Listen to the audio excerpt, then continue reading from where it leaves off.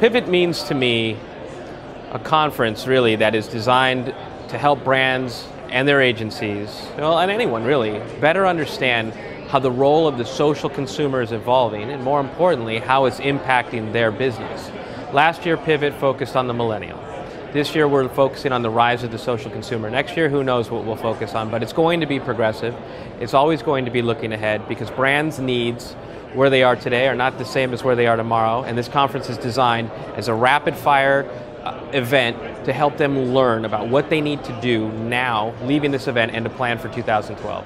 Social media conferences are pervasive.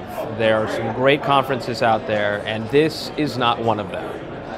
This is a conference not only about the social consumer, but the science of the consumer, the science of engagement, marketing, about customer service, about transforming business around this consumer, right? It's not replacing their traditional or the digital consumer, it's just augmenting who we need to reach because of how they find and share information. It's different than the other two categories.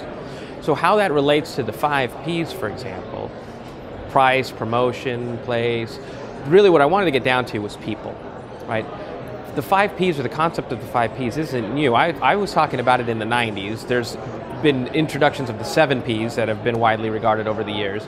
But it wasn't until now that we really started to take the idea of people seriously. And so this social consumer is incredibly connected, and as a result they're becoming incredibly influential, in many cases far more influential than the brands that are trying to reach them within these networks.